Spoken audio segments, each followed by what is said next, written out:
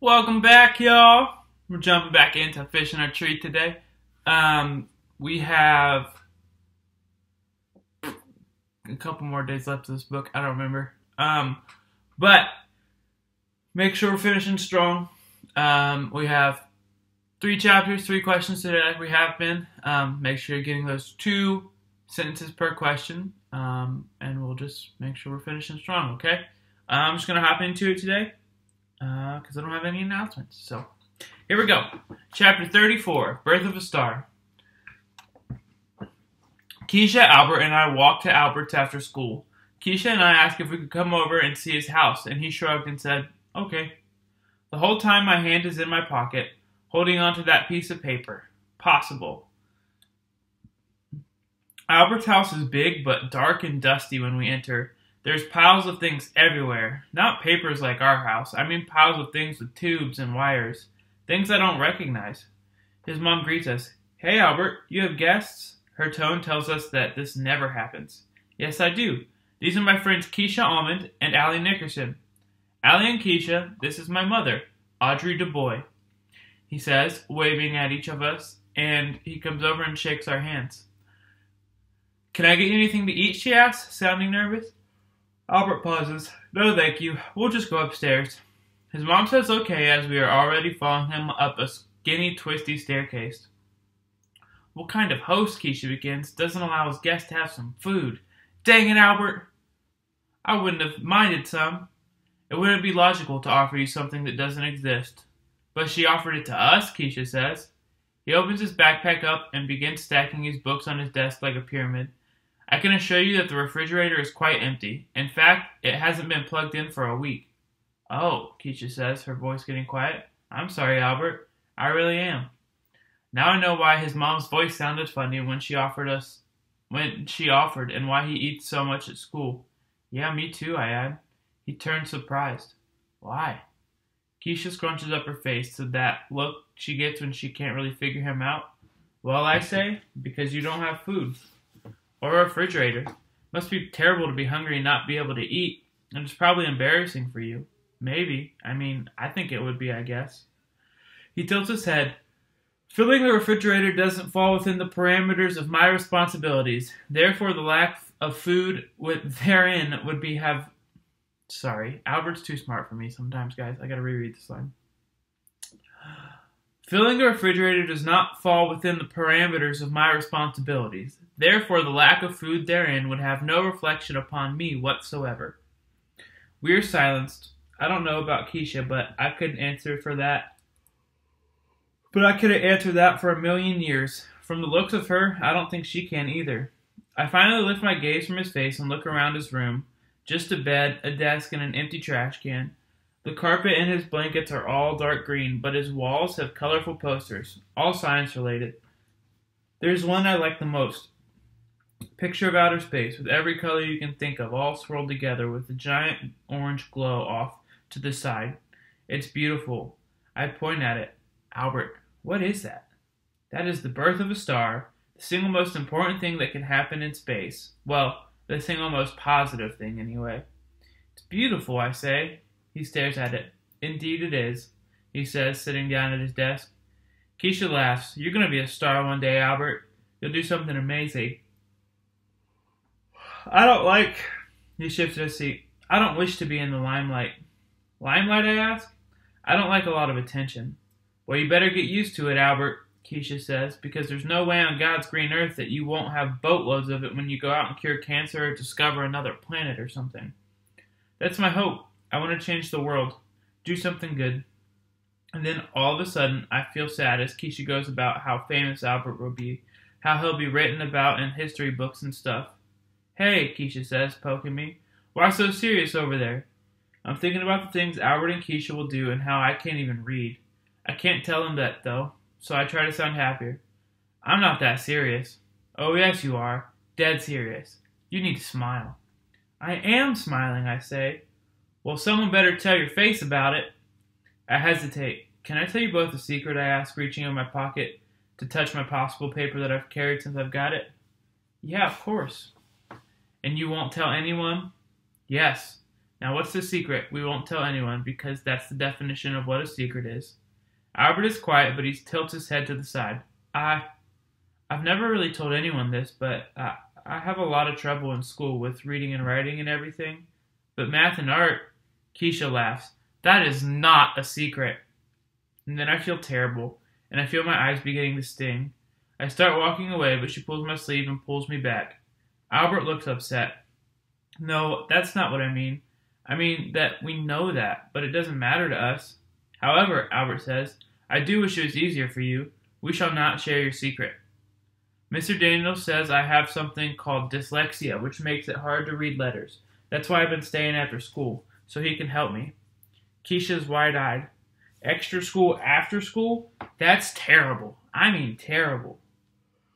I want to tell her I spent the night at school hanging upside down in the closet if I could just read. I don't mind. He's nice to help me. And we'll help you, Albert says. But I worry that maybe he can't help me, I say, and then I mumble it. It makes me feel like I'll grow up to be a nobody. How can you say that? Keisha asks. Well, you'll probably have some big successful baking company, and Albert will do whatever in the world Albert will do, and I'm just hoping to read a menu in a restaurant. Keisha steps up and puts her arm around my shoulder. You say he's going to help you, right? You say, Albert adds, and then pauses to think, that you'll grow up to be nobody. But logically, if nobody's perfect, well, you must be perfect. Perfect? Me? No, I say. You are perfect, Allie, Keisha says, laughing. Do like Mr. Daniel says. Be yourself. Be who you are. You know, Albert says, I've wondered about that saying, and I can't ever find an answer anywhere on the internet. What do you mean, I ask. Be yourself. You always hear that. So? Keisha asks. Well, Albert begins. What if you don't know who you are? I get what he means, I think. People ask us what we want to be when we grow up. I know what kind of grown-up I want to be, but I don't know who I am now. Albert stretches his legs out. There are always people ready to tell you who you are, like a nerd or a jerk or a wimp. I think how it's hard to not believe the bad stuff. Look at it this way, Albert says. If you had to be in a tank of water with a killer whale or a stonefish, which would you choose? Well, duh. Who's going to choose a killer whale? Well, in the wild, killer whales never attack people. Like, never. A stonefish is way more dangerous with its 13 venomous spikes. It's the words, if the killer whale were called a friendly whale, no one would be scared. And I think of the words, the power they have, how they can be waved around like a wand, sometimes for good, like Mr. Daniels uses them. How he makes me mad, or how he makes kids like me and Oliver feel better about ourselves, and how words can also be used for bad, to hurt. My grandpa used to say to be careful with eggs and words because neither can ever be fixed. The older I get, the more I realize how smart my grandpa was. Chapter 35, A Picture is Worth a Gazillion Words.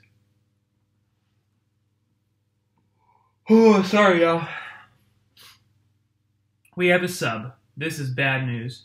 Then it gets even worse. We begin with an assignment to write about a person that we know who is brave. I start to come up with reasons to get out of the assignment. Go to the nurse. I haven't yet met a sub who says no to a trip to the nurse when you tell them you're going to throw up on their shoes. I put on my sick look. Just as I'm about to raise my hand, the sub turns to class. Where's Allie Nickerson? Huh? Freaky. I raise my hand. Oh, I have a note that says you don't have to write, so you can just draw a picture of your person. My face gets hot. Well, that figures, Shay says. She can practice her coloring, and then there will be Play-Doh and nap time. My toe curls up in my sneakers, and I slide down into my chair. The sub looks at Shay and shakes her head, but kids are already laughing. So what's the difference?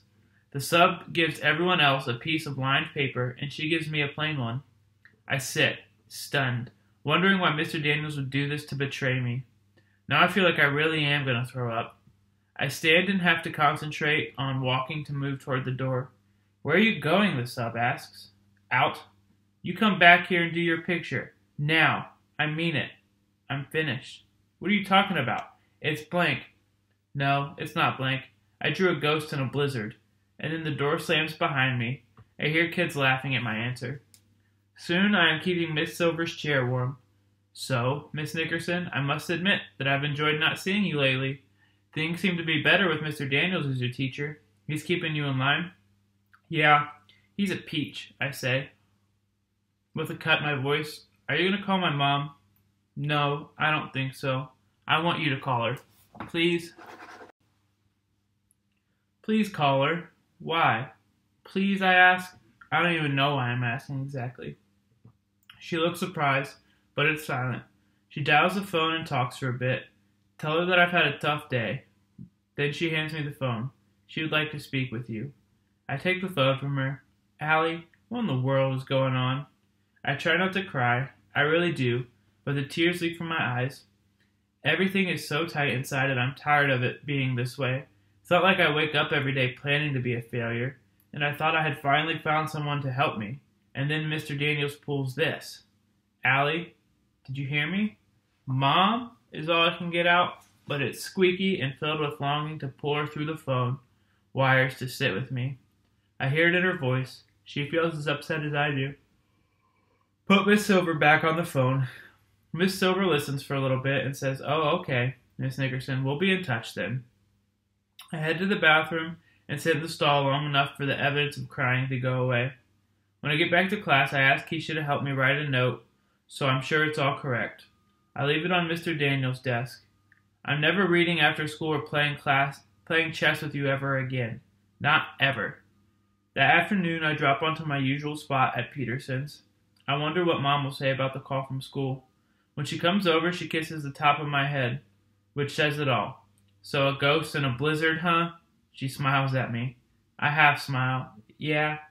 Pretty funny, I think. She leans over and puts her hand on my cheek, and it's everything I can do to not cry right there in front of everyone. I trusted him, I tell her. He's the first teacher who... And I stop because I can't say the words. You know, honey, I bet there's an explanation for this. I bet Mr. Daniels didn't mean for this to happen. Give him a chance, okay? I nod. I hope she's right because I want to think that Mr. Daniels doing something mean to anyone is like a fish swimming upside down and backwards. Chapter 36. The Game of Life. First thing, Mr. Daniels calls me into the hallway. So I heard you got in a bit of trouble yesterday. I fold my arms. Teachers often leave special instructions for a sub, but she was not supposed to share my notes with the class. I figured I'd write her a note telling her you could draw a picture so she didn't pressure you to write. I know that you struggle, and I thought I was helping you, but I see I shouldn't have handled it by singling you out that way. Allie, I think you know I never would hurt you on purpose. I do know that, and I'm so relieved to hear him say that. So, I'm sorry, Allie. I really am. I hope you can forgive me. He holds out his hand to shake, and I shake back. That afternoon, Mr. Daniels moves his king, placing it on black square between his own bishop and my knight, and I see the three of us, Albert, Keisha, and me. With Keisha as bishop, tall and powerful, and able to move across the entire board in one move.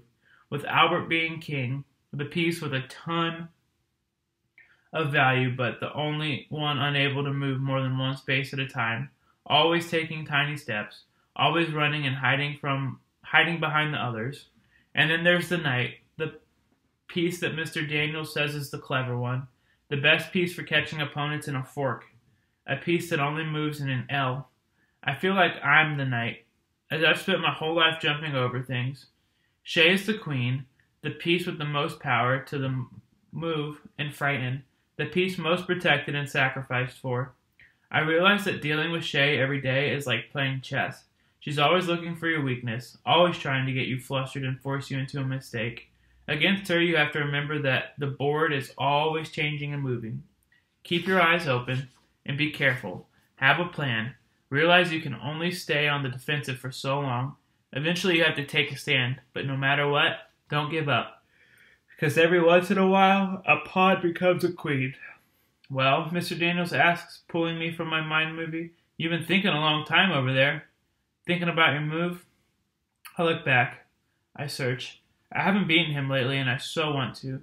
And then I see it. It's the knight. The answer is the knight. I pick it up and move it, and hold my finger on top to be sure I haven't made a mistake. Yep, I've put his king in check and given him nowhere to move. Checkmate. He throws up his hands but seems happy. You didn't let me win, right? Allie, I have 3 brothers. I'm not capable of letting someone win. He laughs a little. I think you're just invincible. And then he winks and begins taking the pieces off the board and putting them in the box. I'm sad the game is over, and I'm relieved that I trust him again. And isn't it funny that I've gone from invisible to invincible? And that's where we're going to end today. See y'all tomorrow.